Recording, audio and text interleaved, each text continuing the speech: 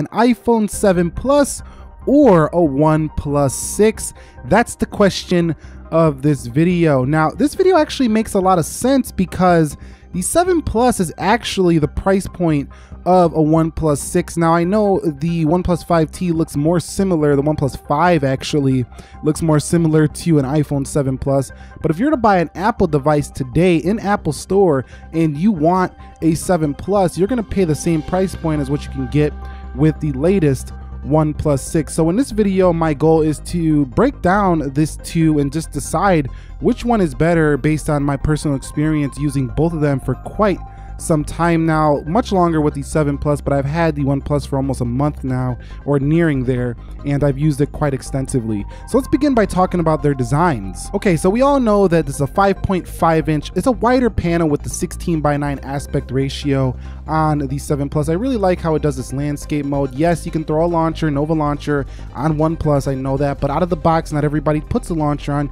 You could do that with the iPhone. It also has, you know, it has like a shiny back if you do get the jet black version.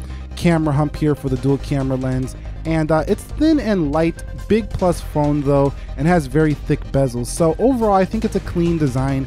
It is a little bit older, but you can say it's classic now, classic iPhone. If you buy it here in 2018, it's not too old looking. It looks still decently modern, but it doesn't look anything like the freshest, innovative leading designs of today. Now, on the OnePlus series, the OnePlus 6, a lot of people say straight up looks like an iPhone 10 from the front due to the notch. To me, I disagree. I think it looks a little closer to like a OnePlus 5T with the Huawei P20 Pro style notch up at the top. It can be hidden in the same way. Now, on the back, you can see that it does have the Galaxy S9 Plus style design. So it's a mashup. Like I said, a little bit of Huawei, a little bit of, you know, iPhone, a little bit of Samsung, a little bit of Google software. This is a mashup design, but I think for the price, it definitely looks a little bit more futuristic, a little bit more on the innovative side than the iPhone 7 Plus. So when it comes to a pure design aesthetic, I think that most people will prefer the OnePlus 6 here. It's also lighter. It comes in at 177 grams versus 188 grams here of the 8 Plus. And that brings me on to their body differences, like their build quality. On the back here, this is a polished anodized aluminum, so the jet black actually feels kind of like glass, but it's not glass. You can get this in aluminum build as well. It's a slippery, hard to keep clean model. Same goes here with this mirror black finish, but this is a glass phone with aluminum sides, and they both feel equally premium in my experience using them. The OnePlus 6's body feels a little bit more comfortable in the handle, so if you like that handling, you know, ergonomics, you'll really probably enjoy the OnePlus 6 a little bit more than you will over here on the 8 Plus or the 7 Plus. I just said the 8 Plus because it's just a little bit wider, a little bit fatter, a little bit harder to reach things, but you do have reachability here for the 7 Plus. One thing I don't like about the OnePlus is that you don't have any one-handed modes here with this device. So they should add this in a future Oxygen OS update. If you're watching this video, OnePlus, consider adding one-handed mode. We really would love that here for the OnePlus 6. Now let me quickly discuss display, because both of them do have a similar calibrated display, but a different display technology. So you do have LCD here for this iPhone, and this one doesn't give you True Tone, so it's just your pure P3 color gamut, you know, LCD Retina display. It's got that flat iPad feel to it, so flat display, no curving going on here, nothing like that. It does feel like nice, like it kind of slips off the edge like a 2.5D over here on the edge of this phone. So definitely feels nice, you know, to roll your thumb off the corners of this display. Even though it's flat, it's not sharp here on the corners of the 7 Plus, but at the same time, it's your flat slab of glass here. The OnePlus, again, it's another slab of glass, but at the same time, it's a little bit more curvy, goes around the edges, almost all screen here. And again, you have the little cutout to extend it a little bit further, 6.28 inch. And you do have some display modes in here that will allow you to change that color calibration of this display, and you can get it close to the iPhone 7 Plus by putting it at P3 here, and you have adaptive mode, default mode, sRGB, and custom color mode. Both of these are 1920, well, not 1920 here because of the odd resolution. This one's actually 2280 by 1080. This one's 1920 by 1080, but in terms of their resolution, they're both very similar, you know, in the pixels per inch, very similar there. So you're not looking at too much difference. You got a 401 PPI here and a 402 PPI here. I don't think that matters to most people. They're both plenty tack sharp. But if you're looking for a little bit of a higher resolution, neither of these phones will do the trick, but they are definitely your standard full HD basic panels here, both very sharp. But OLED here gives the OnePlus 6 a little bit more of an inky black and more popping colors. So if you like a more saturated, colorful display, the OnePlus 6 is gonna be the way to go. If you like a more natural looking display, the iPhone 7 Plus is gonna be your winner here between both of them. You're not gonna lose in either of these when it comes to display. Now, getting on to the software differences. So I am still running iOS 11 here on the iPhone 7 Plus. I haven't done the 12 version. I'm on 11.4. 12 is coming soon to this device. And we all know what iOS is. It's a grid of icons. We have the control center. We have our little widgets tray off to the left. Very simple UI with a ton of applications. And it's gotten much better here on the 7 Plus in the later builds of iOS 11. Much better than the original builds. Battery life is so-so. We'll talk about that in a little bit.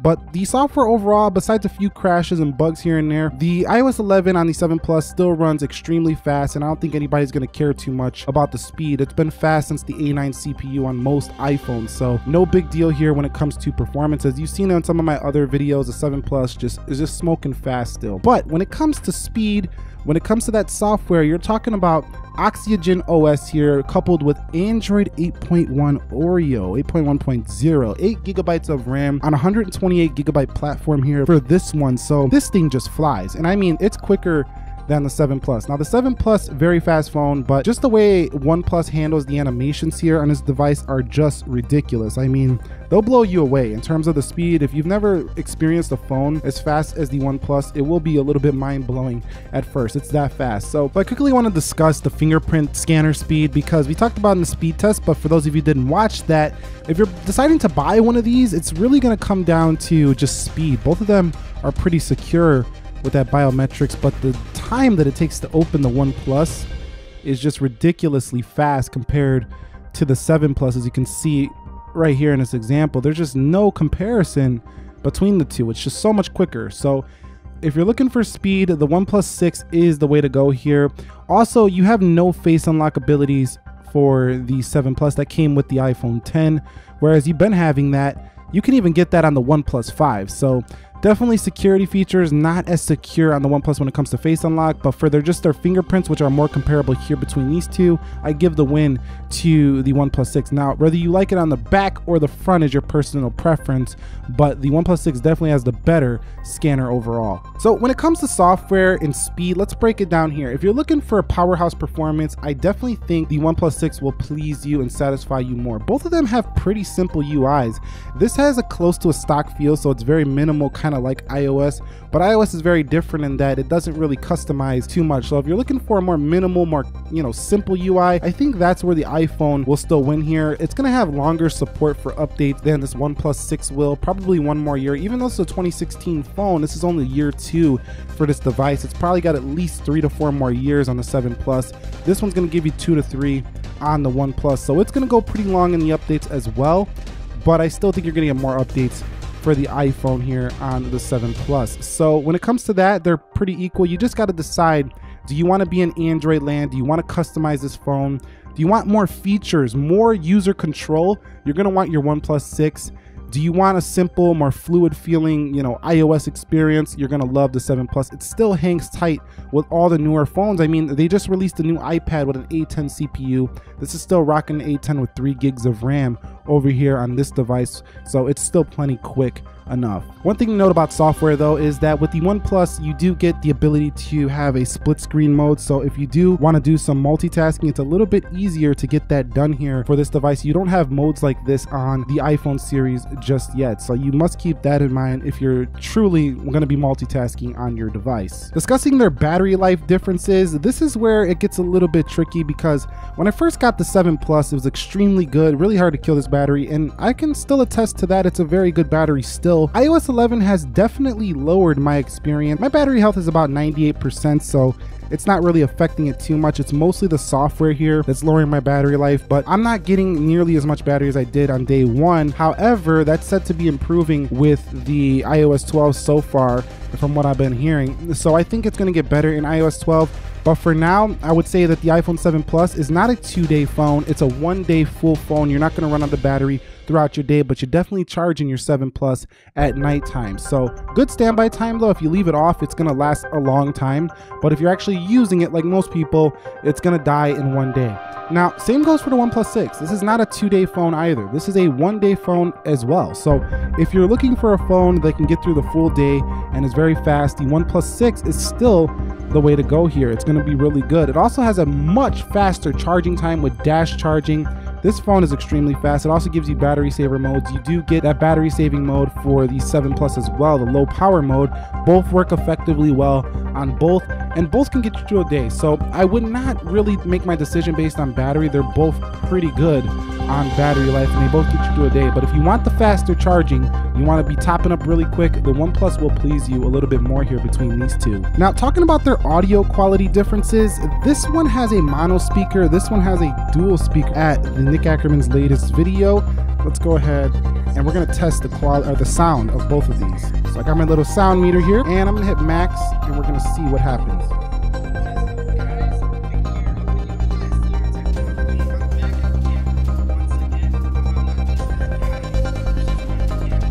Okay, so we got 94.1 on the bottom speaker. Let's go back to the beginning and take a look at the top speaker now.